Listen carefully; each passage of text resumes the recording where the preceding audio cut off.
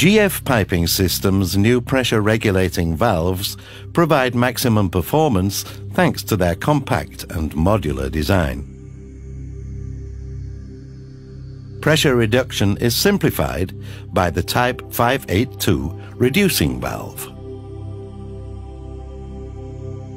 If the output pressure exceeds the set pressure, the medium is diverted over the bore channels to the diaphragm, which it presses upwards together with the piston. The valve closes until a new balance is reached. Fluctuations in the input pressure are reduced to a constant level. The valve creates a set pressure reduction in the whole system and protects sensitive equipment from excess pressure.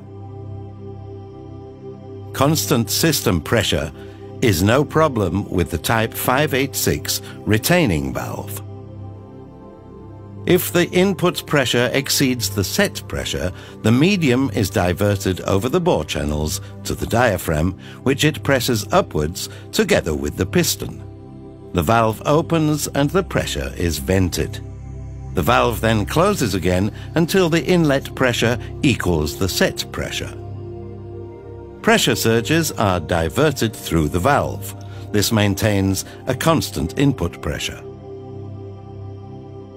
The retaining valve can also be used to create a constant line pressure to prevent pump runout, for example.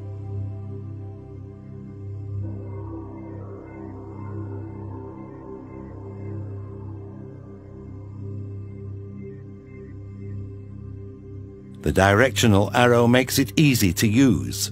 Once set, the new valve maintains a stable set pressure.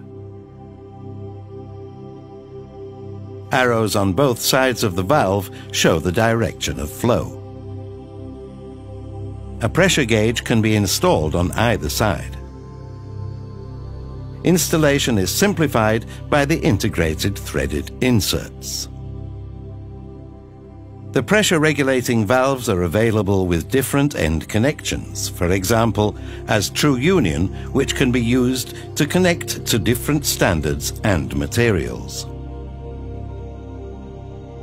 Double-nested springs ensure precise pressure control and allow exact configuration of the valve to differing pressure ranges. One body, two functions. The required valve function can be selected by a simple cartridge exchange. The cartridge design also reduces maintenance costs for this low-maintenance valve. Simple, reliable, flexible. GF Piping System's new pressure regulating valves.